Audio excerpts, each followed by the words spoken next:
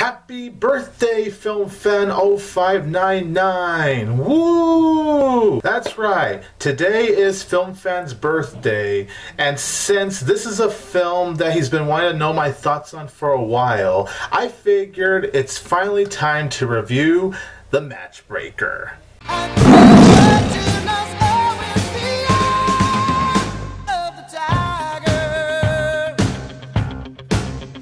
Hey there everybody, this is 22 Tiger Dude here, and I'm here to review The Matchbreaker. So The Matchbreaker is an independent romantic comedy film directed by Caleb Vitter, as well as the story being written by Caleb Vitter and Wesley Elder. The film stars Wesley Elder, Christina Grimmie, Oscar Chow, Olin Rogers, and many others. So The Matchbreaker is about this man named Ethan who is aiming to have the perfect relationship. One day Ethan gets fired from his job, and so this random woman comes up to Ethan and asks him to actually break up a girl's relationship, which is her daughter, because she disapproves of this girl's boyfriend, and Ethan gets paid for it. But what was going to be a one-time thing actually ends up being a full-time job for Ethan, and so Ethan now becomes this matchbreaker, where parents that don't approve of their daughter's boyfriend, Ethan has to break that relationship apart. Ethan gets a job to go ahead and break up Emily's relationship. So with that starting, Ethan now has to balance hopefully getting with Emily, who Ethan went to elementary school with and he has had a crush on since, and still continuing this whole match-breaking business. So The Matchbreaker is a film I was very interested in, and it is a film I was gonna check out even if I wasn't doing this for FilmFan's birthday. I still was gonna eventually check out this film because I was interested in it, and I did want to see it too, because unfortunately this is Christina Grimmie's only movie. This is the first and last time we're gonna see her in a film. This sounded like it had a lot of potential to be a very well-made romantic comedy, because I'm always down for a good romantic comedy.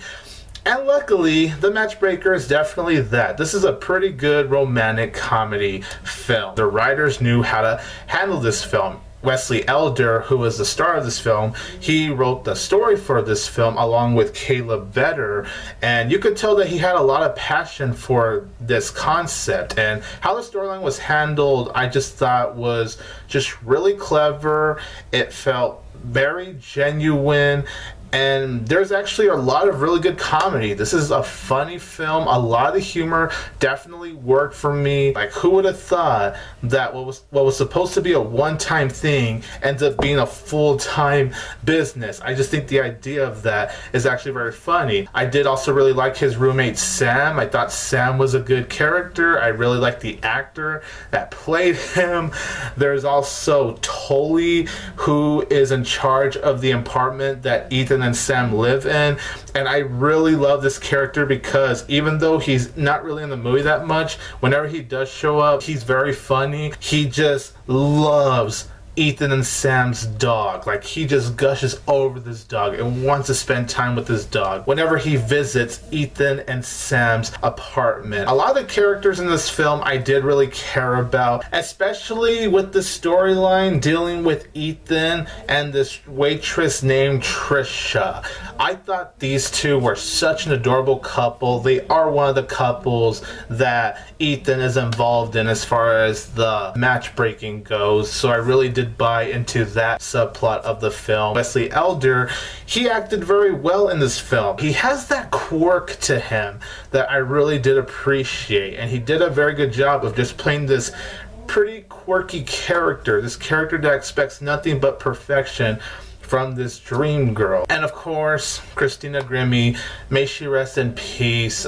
We lost her way too soon, unfortunately, but I have to say, this being her only film, she honestly did do a very good job, and I would have loved to see her do more movies, because just by judging this one movie, she was wonderful. Honestly, I could have seen her acting career go farther from here if she were still here, of course. But, you know, for this one film that she was in, I did think that she acted so well. She added so much charm to the character of Emily. I have to say that Emily and Ethan, the characters, they really do have very good interactions with each other. What I did really like about The Matchbreaker is that it does have a good message about how there's no such thing as the perfect girl, or there's no such thing as the perfect guy, but the imperfections are what makes us human. The direction by Caleb Vetter is actually very good. The cinematography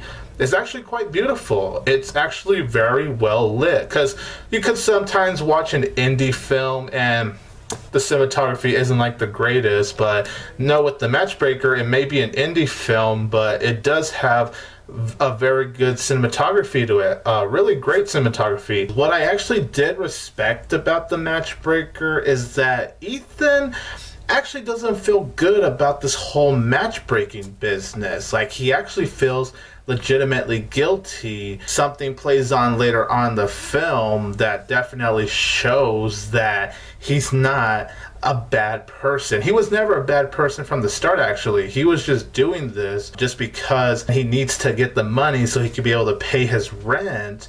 But even when he was doing all this stuff, you could just feel this guilt inside him. Now, there's only some problems that I did have with The Matchbreaker. There's not a whole lot, there's just some, but I will say that you can definitely predict where the storyline is going. I mean, you know, when you meet Emily and Ethan is trying to break off Emily's relationship with her boyfriend, you know there's going to be a little connection with these two. It was definitely very obvious that these two are going to somehow have a connection in the film. Some of the humor didn't work either, to be honest, and it didn't really work because I felt like sometimes the film got a little too awkward. Like, I actually was sitting there awkward at times because I felt like the timing wasn't exactly the best, and I think it could have been better.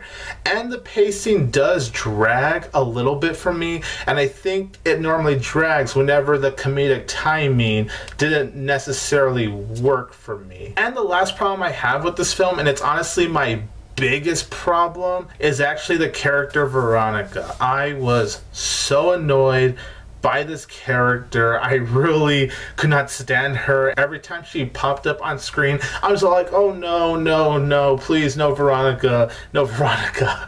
I really did not care for the Veronica character, to be honest. I could see why the writers did add her in here, you know, to be like a plot device for Ethan, but I just really did not like that character. Overall, The Matchbreaker is a cute romantic comedy. This is a sweet movie. This is a funny movie. It's a very well written movie. It's very well directed. Cinematography looks absolutely gorgeous, and the movie does have a good message about how nothing is perfect in life. There's no such thing as that perfect girl or that perfect guy. I'm gonna give The Matchbreaker 3 out of 4 stars.